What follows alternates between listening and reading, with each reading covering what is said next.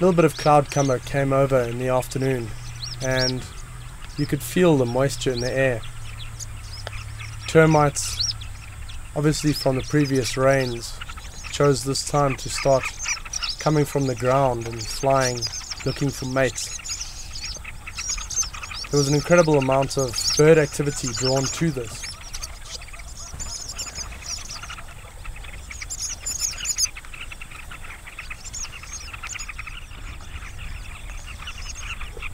There were carmine bee-eaters and a lot of martins and swifts. And the activity was incredibly intense and soon joined by a lot of kites.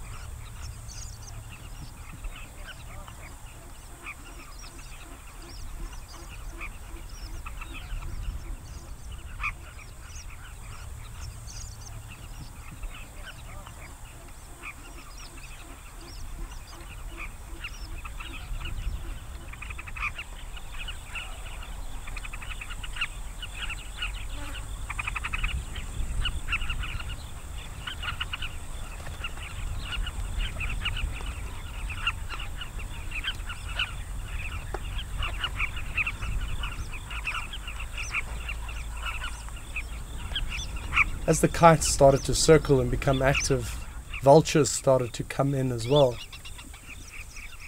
This got the attention of the lions, and they all moved slowly towards this activity.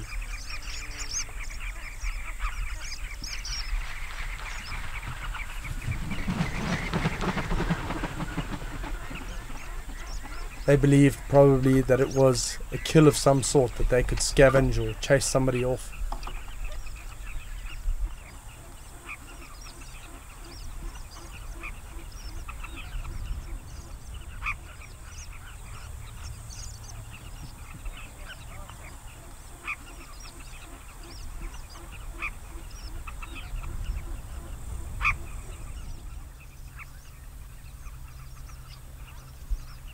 The lions really looked quite confused.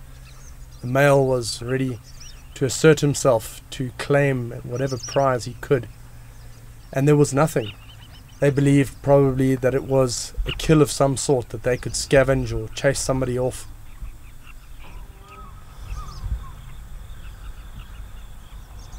The pride and the other cubs slowly joined them, and they just lay about amongst these birds.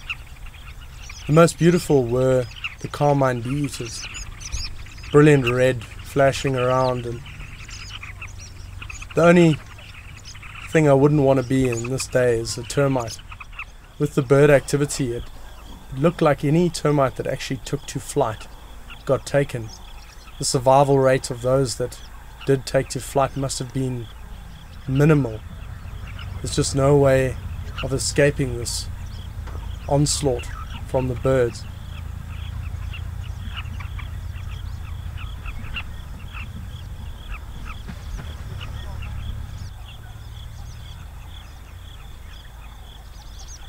The kites were incredibly beautiful to watch. They often take a lot of insects on the wing, continually catching with their legs and eating as they fly. All of the kites were really feasting on these termites. They flew with crops incredibly full.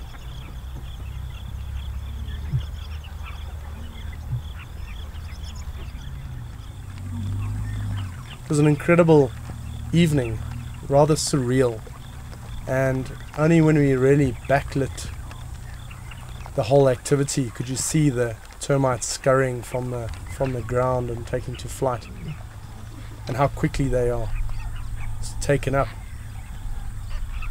It was a magical afternoon, and one of those really amazing times that summer brings.